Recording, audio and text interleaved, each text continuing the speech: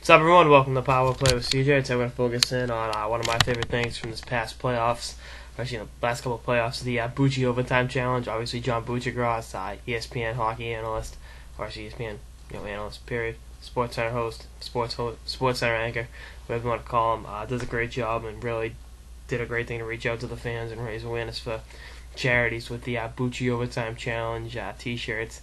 Every overtime game, you tweeted Bucci.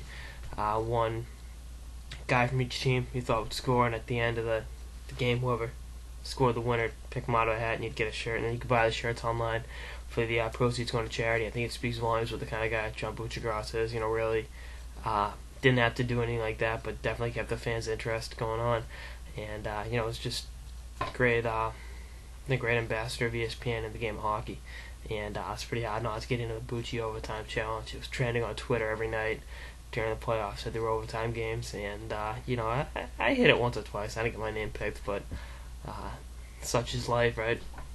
But it's still a great thing that John did, and hopefully he keeps going. I love it. I think Bucci does a great job on ESPN. I've always been a Buccigross fan. I love his passion for college hockey. Too bad I didn't see him in Tampa, the Frozen Four. It would have been pretty cool to meet him. Definitely my favorite Sports Center anchor. Stuart Scott is up there, though. I gotta admit, booyah.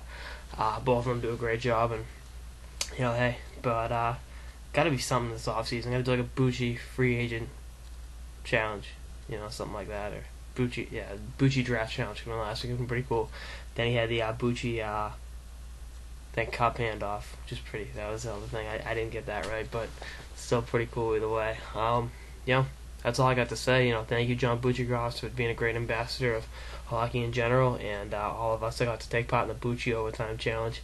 Great time, and a lot of awareness raised for charity, and it's for the right cause, and people have fun. What more can you ask for, right? That's all I got. So stay tuned for more episodes of the Power Play with CJ throughout the off season and beyond. Later, guys.